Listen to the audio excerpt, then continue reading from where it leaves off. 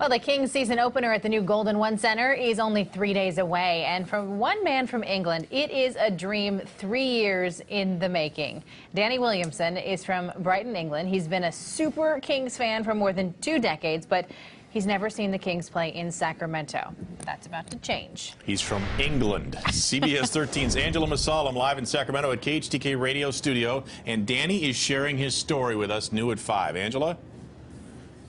Well, Sam, Christina, this is just an amazing story. Danny Williamson, as you know, is a die-hard Kings fan with a dream to watch his all-time favorite NBA team play right here in Sacramento. He's been saving up for years to make the trip over here, and now Danny is finally on his way to fulfilling his longtime dream.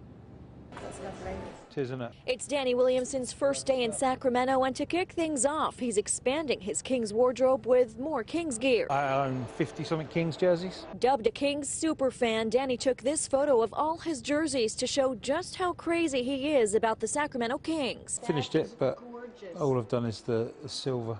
Danny's dedication to watching the Kings has evolved through the years. He started with VHS tapes, upgraded to DVDs, then began watching live streams of every single game online. So how could someone from England be such a die-hard fan? I like purple, I like the Lion, I like Slamson, and so I chose Sacramento, chose the Kings. That was over 20 years ago.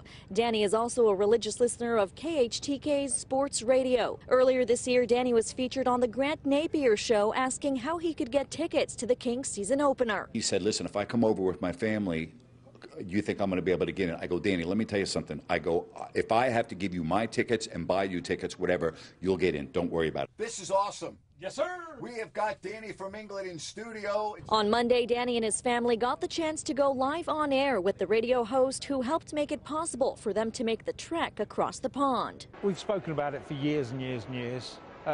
Before I'd even met my wife.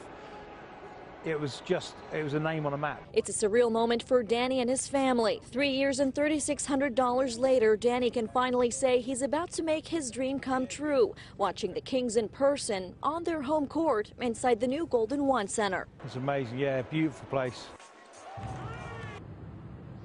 And boy, what an experience. Danny tells me he cannot put his excitement into words. And Sam, Christina, I don't think you can be a true diehard Kings fan without getting a Kings tattoo.